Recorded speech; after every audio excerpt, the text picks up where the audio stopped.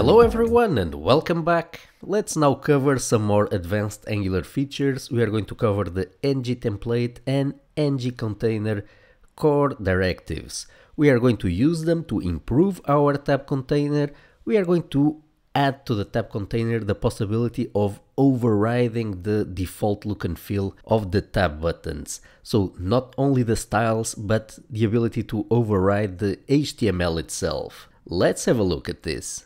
So here we are giving this default look and feel where we have the buttons here inside this div with this particular set of CSS classes. This is a very common way of styling tab buttons, but usually, for example, on mobile, what you see is something that looks closer to a plain HTML button with some styling. So we would like this component to still use as default, if nothing else is specified, it's going to apply as default this default look and feel. But if we provide to the component a different way of implementing the tab header buttons, that would be taken instead. So the way that this works is we are going to pass in a template to the component as an input property. So let's introduce the notion of templates and the ngTemplate Angular core directive. So if we go here to the tab panel component, we see here that the look and feel of the buttons in this case would always be this list with a series of buttons that we have here with these very specific CSS classes. So now let's see how could we make this specific part of the template overrideable. We are going to use here the ngTemplate core tag directive, and we are going to move our implementation of this part of our template here inside this template. So the ngTemplate tag will not be rendered to the screen, but we can use it to render functionality. So we are going to give it a name to this template, and we are going to call it the default tabs header template. We're going to define here an input property for this template. We are going to call it tabs, and we are going to pass it in the tabs variable of our component. Notice that here the input parameter variable of the template is named tabs, which has the same name as the component member variable tabs. These are actually two separate variables that could have two completely different names. With this in mind, let's now switch back to our tab component. We are just going to fix here a couple of things, so we are not using the constructor. Also, let's guard against the possible occurrence of a type error that could occur if we have not yet defined any tabs inside the tab container. We are going to check if the first property of the tabs member variable is present before accessing it. So now let's go back here to our ngTemplate instance. We have now moved the implementation of the list of buttons inside the template, but we are not using the template here elsewhere on this component. And because of that, the tab buttons are not being rendered to the screen, so the template by default does not get displayed on the screen. It's just a definition of a section of our component template.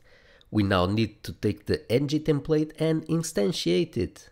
There are multiple ways of consuming templates. One of them is to use the ngContainer tag. ngContainer will not result in any DOM elements to be rendered to the screen, but it will allow us, for example, to apply a structural directive on top of it, such as ngIf or ngFor. So if you would ever find yourself in a situation where you want to iterate through something, let's say the tabs, and you would like to iterate without rendering something to the screen, in that particular tag, ngContainer would be an example. So in this case, we are going to be using ngContainer to apply another structural directive that already exists in Angular. So it's not ngIf or ngFor, it's ngTemplateOutlet. So this structural directive takes as input a template and renders it on the screen. So the first argument that we pass in to this directive is the template that we want to render. And as the second argument, we can pass in an optional context object. So this context object would contain the inputs that are needed by the template. So in the case of this template, it's only one property named tabs, and we were already filling it in at the level of the ngTemplate tag. But we could have not provided that value there if we did not know it upfront, and we can also alternatively provide it in a completely programmatic way. Let's see how we could do that. So after the semicolon here, we are going to specify another property, which is the context. We're going to separate with a semicolon, and to the context we are going to pass in a plain JavaScript object that we are going to call tabs context, and we're going to see what do we need to pass in here in order to render the template. If we switch back here to the component, let's quickly implement here a getter for this tabs context property.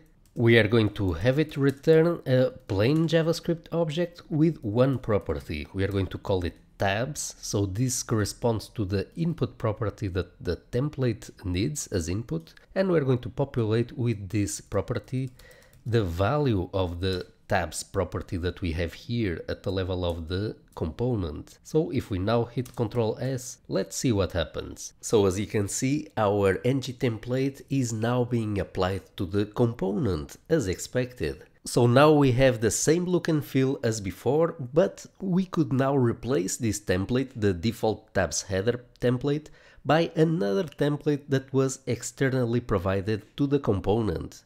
Let's see how we can do that and effectively customize the look and feel of the component with alternative HTML. This is coming right up in the next lesson.